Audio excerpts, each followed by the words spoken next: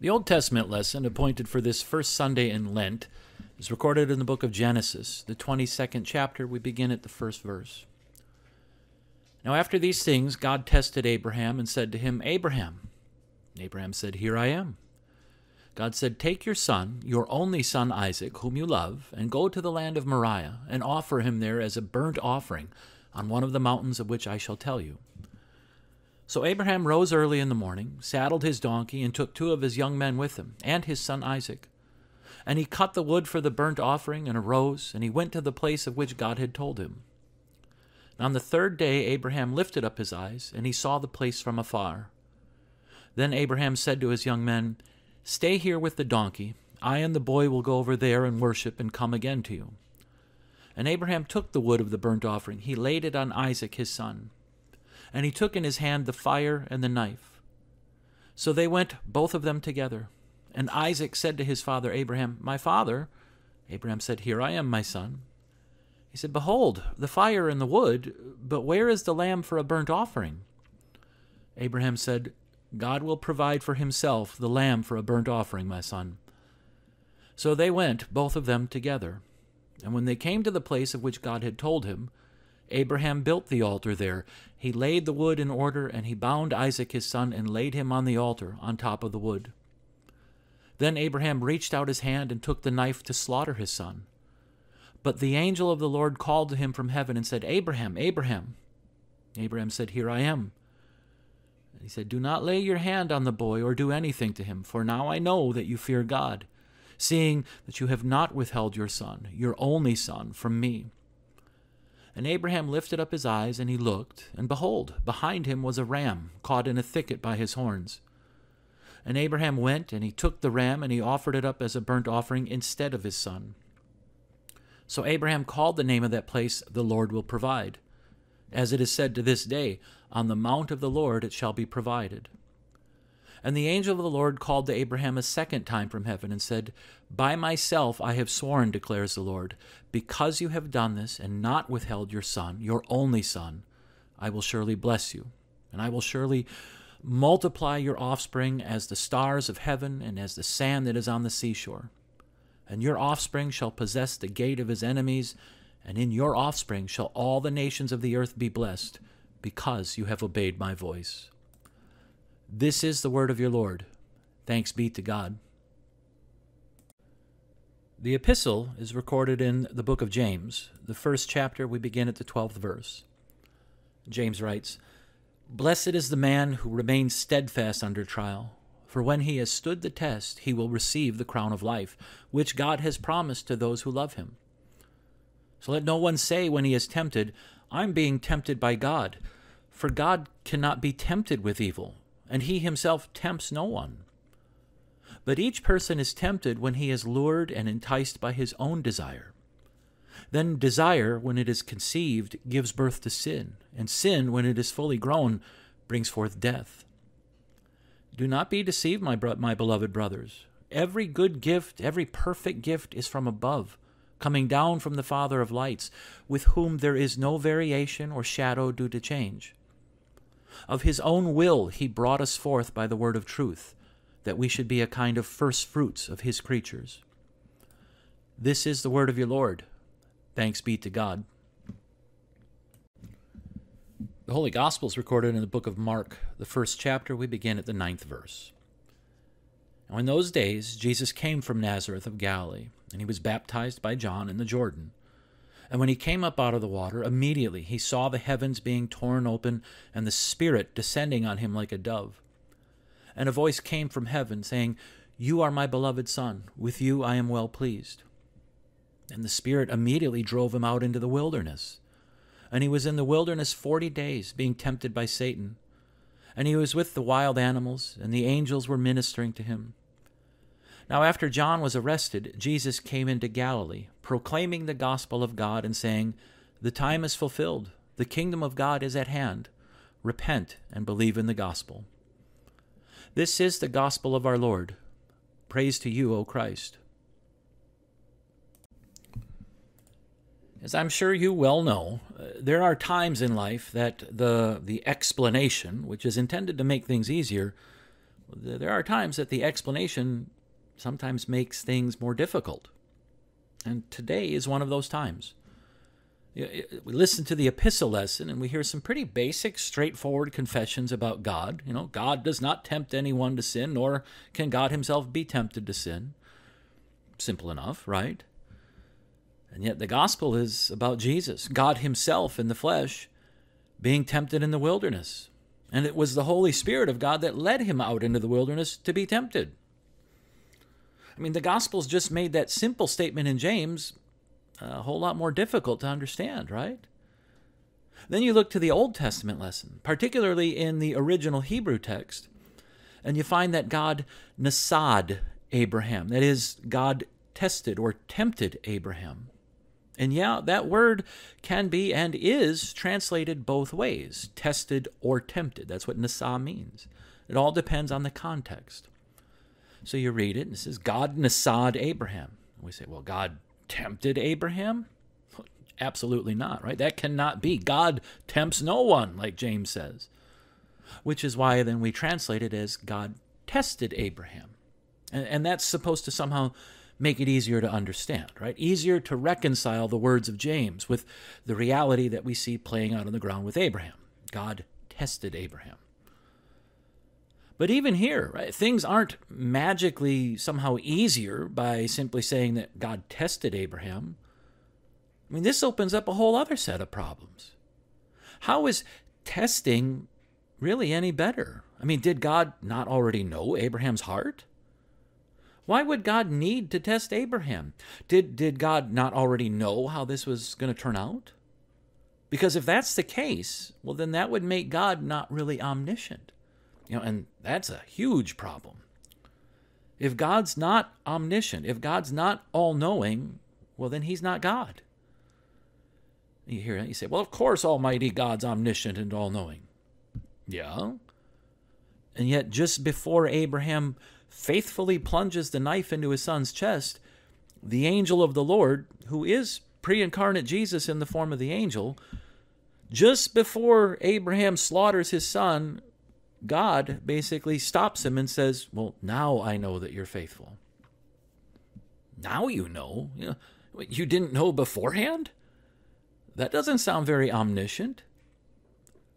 And let's not ignore the fact that testing someone's devotion, testing someone's faithfulness, that sounds more like something that an insecure 15-year-old drama queen would do with her boyfriend. That doesn't sound like anything a loving, almighty, all-knowing God would do. Well, here's a thought. Hear me out. Maybe it's our understanding in all of this that's the problem. Now, first off, there's the simple misunderstanding of the word itself, right? We hear test, and we automatically think in terms of, presenting obstacles, presenting tests in order to discover if the test subject measures up. We don't know, right? That's why we test. What's going to be the outcome? How will they fare? Pass or fail? Let's find out. This is how we think. So the automatic assumption then is that, well, this is what God must be thinking and doing with Abraham. And we forget the fact that testing, scripturally, well, it also carries with it the meaning of exercising, strengthening, purifying. This is the testing that God speaks of in Isaiah, right? Using the imagery of the master refiner who nasas, that is, who purifies, who tests the precious metal in the furnace of affliction, burning away all that sinful, deadly chaff. Now, do you think God could have been exercising and refining and strengthening Abraham's faith in all this? As great as Abraham was, he was still human. He still wore sinful flesh, just like all of us.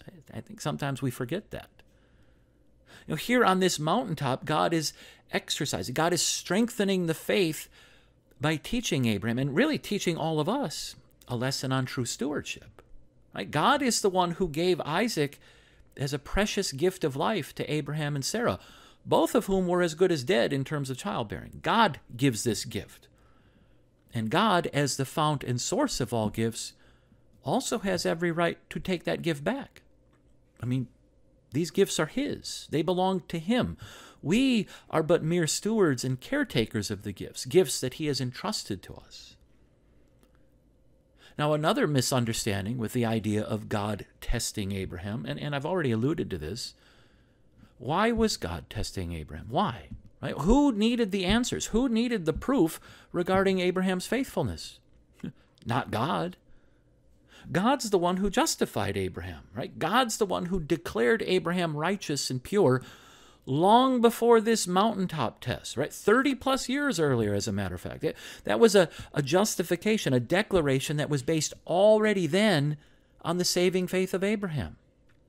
Abraham believed, and that faith, was counted to him as righteousness.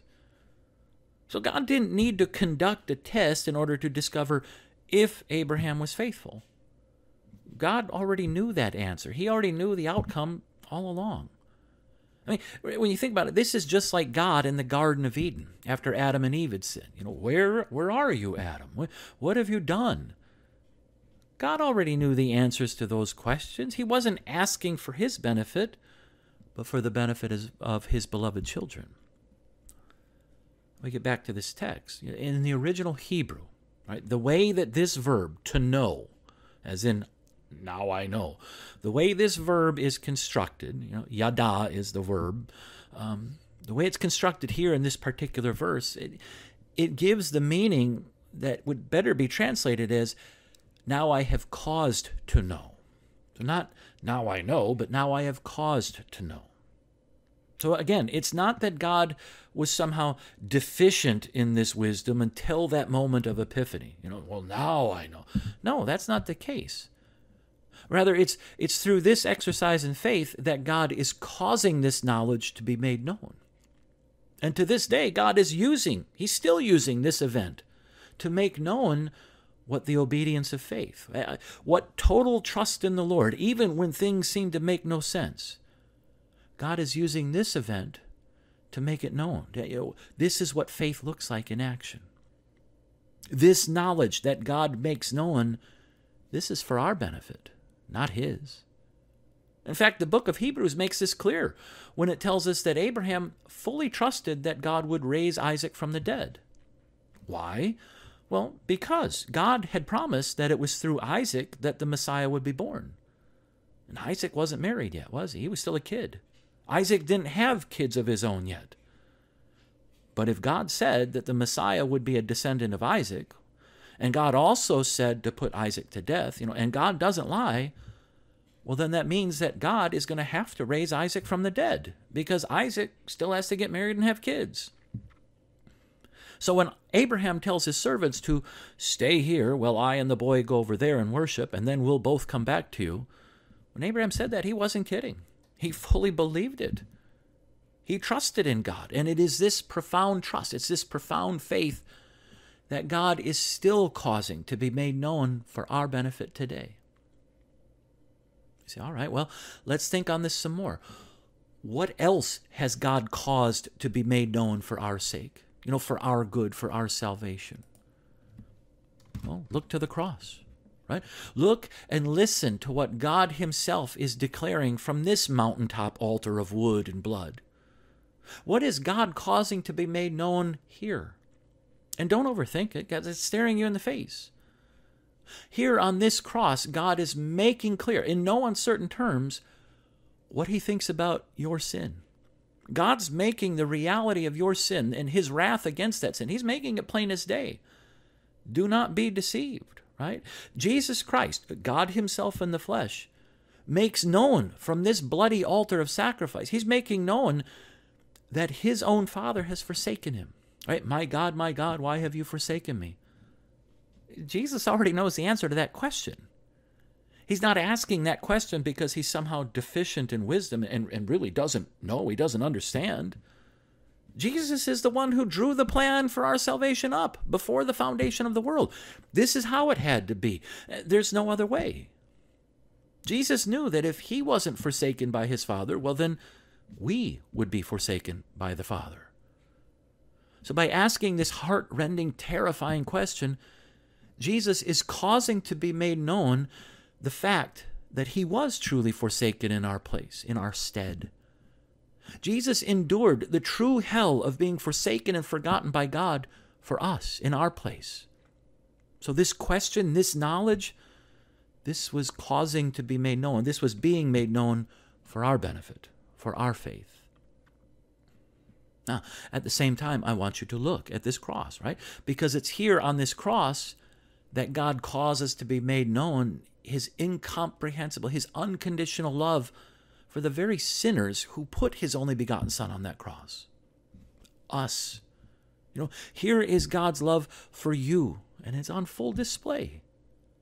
It's here on this cross. Here is where God is making the knowledge of complete forgiveness of all sin. Here's where he's making that knowledge known to all man, right? It is finished. There's no reason to fret. There's no more reason to worry or doubt. What do I need to do on my part? Have I done enough?